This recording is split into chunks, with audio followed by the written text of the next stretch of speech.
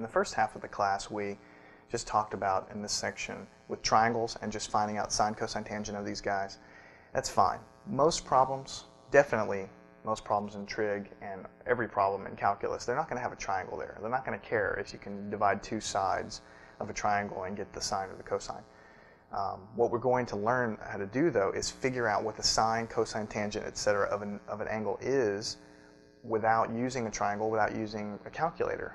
And you'll see that some of the angles are very easy to figure out or to memorize, and then once you know a few of them, you can use that information to find a whole lot more. And this can be a little bit tricky, so I want you to watch this as many times as it takes to get the hang of this particular part of the course, because this is very important. So let's move on and do that. What I'm going to do is I'm going to draw a little chart up here in the upper right-hand corner of the board here. I'm going to leave that chart in place, and we're going to use that chart probably for the rest of the lesson here. What we want to do is do the following, okay? What you'll have, and I know you won't quite understand exactly why I'm doing this right now, but we'll have tangent, we'll have cosine, we'll have sine, we'll have theta in degrees, and we'll have theta in radians. Okay?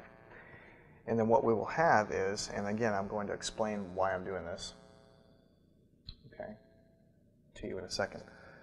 These are the important angles for you to remember. Pi over 6, pi over 4, pi over 3.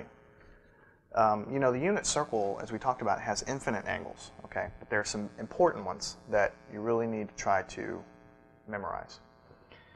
And these are they, okay? You have pi over 6, pi over 4, pi over 3. We'll go back and we'll talk about it in a second, but to kind of jog your memory, hopefully, from the previous section of the class, pi over 6 is exactly equal to 30 degrees in regular degrees.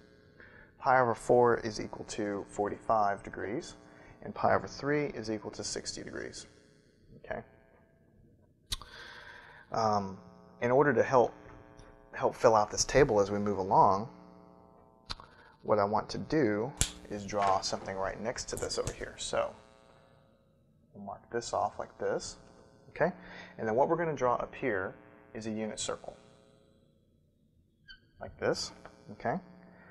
This is a unit circle. And what I mean by unit circle, you'll find out here in just a second. This is the x-axis, this is the y-axis. Okay?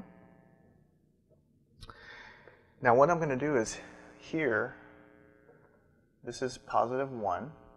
Here this is positive 1. This is negative 1. And this is negative 1. Okay? What I'm going to do is draw a circle that goes through all of these points. And my circle looks a little bit more like an ellipse, but it's supposed to be a circle. And the reason this is called a unit circle is because the radius is equal to 1, because I'm intersecting 1 everywhere I go. There, okay? All right. The next thing I'm going to do is I'm going to draw a generic triangle in here, like this. And the triangle is going to go up and touch the unit circle here, and then it's going to come down and cross the x-axis. Okay? Now, just like we've been doing for all of our triangles, this angle is going to be theta that's going to be in there. Okay? So this is just kind of going back to the previous problem. We have a